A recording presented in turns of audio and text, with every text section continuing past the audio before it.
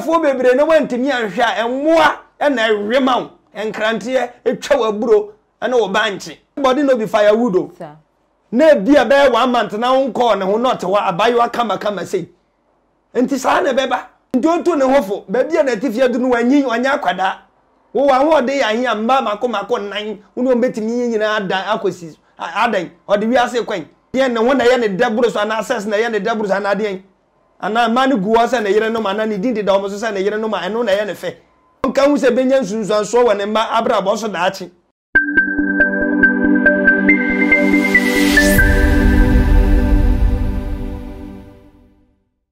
Fonya hwefo me chie bibiara ediba oman GH news so na na ba jeba ene medi ene so maji medwamba ba so mo osompai wo man musem jimedi eso na Ghana de dane diet nsem lockdown yi yakomu a chese amafo bebe na akeka nsem bebre na de egu social media ni na ene sen eba beto adwa se eye akua GMB ane wono ene ni kunu Dr. Oteng nsem bia ba beto montaminti divorce bi ba so nsene de dos pa ama kunya fia hwas niga ebe kire se makua GMB wa chiti e wo Dr. Oteng so eninti ena divorce eba other bloggers ena chese media houses bi so ebe publishing nsem e kire se akua GMB no wono ene de pastor Brian Amwate ena na twemp na eninti ena chese Dr. Oteng pese wo jano Nano ena Dr. Pastor Amwate nso ne lawyers aba bonte chese sampanimfo nyina ema me pacho a chopa no wo de aba na ekira asem de edoso ni na ne se council Richard chese a chopa no ma Pastor Brian Amwate enso mo fom nkopiemu awo court abusiafo se obi fumu a o so opacho a o so woje anazi ni kwanse woje meni sofo dankwa ebe twisa nkomo because ono so wo nya me nipa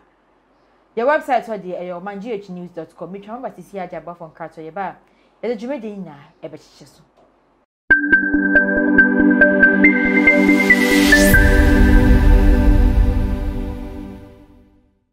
Abusia for me kwaya masanso ababiumu. Me na sofo dankwa wa hase the Jumede na chicheso. Na se abusia meka wo so mampeni wa lift lockdown no and enso so precautions egu akwanmu no. Me sure so would be you to obegu akwanmu na wo so wabon ho ban. No smacks here bomb me kasa me kasa ntina meyi and metumi dia kasa de nanso hu do nti na meyi se na be ya so beti me kai yie enti abusian kokroma wo fa no smacks bi ehye nkokon ana se e fa hye ohwene bo ho ban sanitizer fa ye wonsa na be bia enkoso kama enfa emmaye sofo dankwa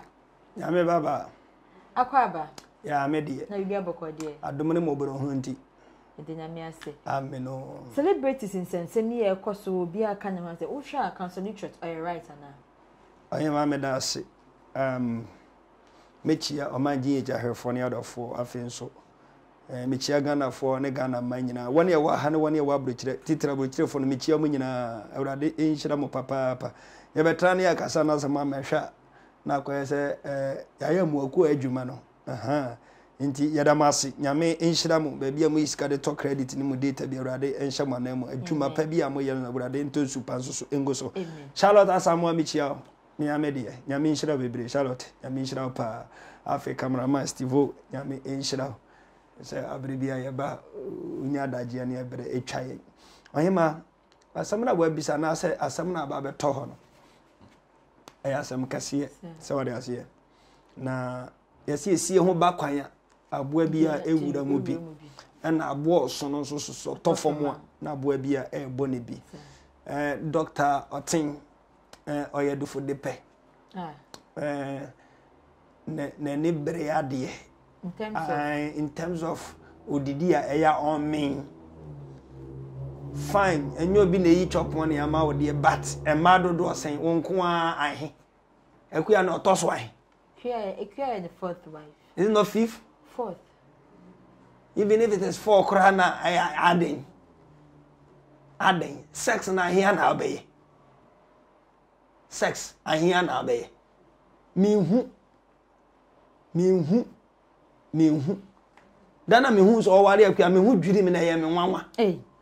5 people are campaigning about polygamy, say and jintum nancrophone war never. But it's getting too much. Really? So age-wise, baby, what if you do? no wakofa this young girl say wo ware na beto wo yere no so enan wo de wi ase kwan wanya sikanti ya na yese sa abra na nafa bo so ya fu bebre no wantimi anhwa enmoa na ewemaw enkrante etwa waburo na wo banche so wo ya fu no wantimi anno ho a enkrante ne nkusie na ewe wo banche ne waburo edema e bia na ekoso no obi kana say body no be firewood o na bia be 1 month na unko ne ho not wa abayo kama sei enti sa na beba sa ene beba ntonto ne hofo ba bia na tifia du no wanyi wanya akwada wo wa ho de yan ya mba mako nan unu mbetimi nyina adan akosi adan ode wi ase kwan adien ne ho na ye ne deburu so na access na ye ne deburu so na adien ana mani guwa sa na yere no ma na ni dindi da o so sa na yere no ma eno na ye ne fe onka hu se benya nsunsuan so wone ma abrabo so daachi na wiase no nso enye se ne yati ya da wo bewu agya nkwala ne ho akọ na abrabo bia wo be boye no na di nsunsuan so ayedan aba beje omo so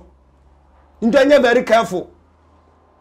na me kanso na me toa so akere se akuya no nso so menye na adwene se wo ho ofe na o ya bai wa enti undi mpa na o de wonsa kwa shemu aya na mba ni bia ya o ma dwene se ho de sika ho nti me kwa akopɛ sika ni bi wona me de me body na kwa ya de foforo o hu so ogu ne ho animu ase na so for se no kwa bi wo man ka Pastor Brian wo man na lawyer for no me mama sa blogger si entwin enya Brian kwa na ye ka wo enya Brian kwa wutie fie so asnega video no ayi na obobo mem afoforo din na je so fa papa na chi wani tua paso ya kwakwara wani tua paso nya adaje ma na ade kokko ware no nti se wa ware dia wa wu na o me wani ayedan aka wa menam na medi ene meni enenam nti maiwa na aba no muntu mo hofo wunya brantie bi na wani bi na otewase na odowa na wafa ne saa ba mumu be ma ne bebre nam krom sese ya ne nti o ware nyina so pesikani na aware na wa no de o mre na me chefe na bra na bredi ufo bia ebie nyame be ye wadom ukura wo donti ene odo abenya masa be maniti nyame be peje be ma na duru pempe so bia ebaboro wa adwene na wonti ase so ebedu da achi bi no na so aba be yosika ne yere na nkanya ni bre aburo so anka wo akua young girl beautiful girl like you wo say wo kota ware so enan ana na wo fo no so hu se sika wo wonti omo pray ye musa ye wonse sanka yo Dr. Ting eyo hia ni bia na watete apansam na oni kapreba e matro motro so anka busianfo be prince onkota ware so nan wo ho tika ni bre e do wu afa nje yo munya very careful so wo be we osono enam ana akrante enam ama waje sotro de ene anka wo de wi akura bela enya wasum dua na anka ye ete kura de yere papa na makwakoto so no na mabewe na ye baba beteme sotro wam na mechie kura a obi ampe na mewe na minya problem dia sa mewe ne saa nti na panifo sa bokoko sachi ode ne kwasea epene nyinche nti no didi sumi na so akuya den na kire se wanware oten anka onya be ma papa bi enso ne mu eye sika na ma ne ko ware papa no abusuafo so hu se sika wo ho office ya brante bi o twi taxi ana wa ware ma 3 ana o san hu akuya na se me pe no wo ye adwuma be me ye taxi adwuma me ye driver me twi taxi ana kura me twi na adwo office anka na busuafo ma me ne o papa ebe ka so nkonko ware abrante no anka o mu nya da but o mu se Dr. Ting wasika nti na mu pia ne ko ye so nkonko ware na anka baywa so no te se wo ndu nya wo so na wo de a wo nu obi a emmo mu hye ma wie mienu ye toso miensa Kwaku Oteng oyosofo anya no na covid-19 ba ye obekasa ya ebeje ntre ha no enti metu no for sofo mitu wofo so unu aketo ani mi so unu apanyine ni mi so ye nyina age group I don't know but me de afutuo de ya na mempo akwala timi tu apanyine fo no panyine susu atu akwala afo ebobo ba sa na ebobo ba na nse be kasa kakra fa covid-19 wusi ene nsori ya waso mo ye donation de my church members na be ye nsem bebre enu achi pepepe me fa say about 2-3 weeks ni a pepepe na we have bobom Na just say boboba until you're very careful. Na baby a wujina no jina ho yie. Na take precautions because precautions are very better than cure. So what I say until boboba fine. Councillor Lutrot.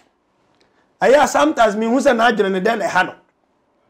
Cause what be nipa bi etoda utufu fine. Etoda nso ani ade beba be bom no. Wo dwene ho a wonte papa na se. A lawyer for ne buy no. Statement me no mo de buy. Omo see, omo mra me pachew. Ena nipa ne de achew papa. O de achew pa abade na che sa achew pa na na ye de ope. Nti no bisa o kan so omo me pachew.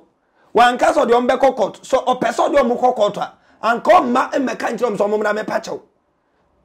Ya se abo ani nya na so onkawa onfe ne se emfa nkire. Se ye court no de omo be kwa nyanka beti an se ya se asumesi ana se sofo asumesi wasi asumesi ana company we ni company we. But where the osen your mokan na nya no kura nti omo na me yoma no so omo be train san mo pacho so ma nya sa de a odom be kokko e no ma ba abetwe asan apa ho chew nje ye de no sofo mmua a wo se o ya apostle say hwan o ba be ka se ma onja chopa no ntuma mfom nkokko so say din say yes de ya ogubutumi abi na ye ka din say ono lutrot on se nkrofo din da no hwe ni o ya dan asamwa phone so ta say ne how de kire maame no enu achi no aba be gina o say afi obi ne dan asamwa be kokora obe defend say nipa no obe defend dan asamwa sometimes ayo kasa ya o hwe ba bi o gina na ansa ana issues bi wo na obe kan wo asema oya ondo issue no masuko na onhuru nia esese oka because men of God we are there for peace and we stand for the truth and your fellow man of God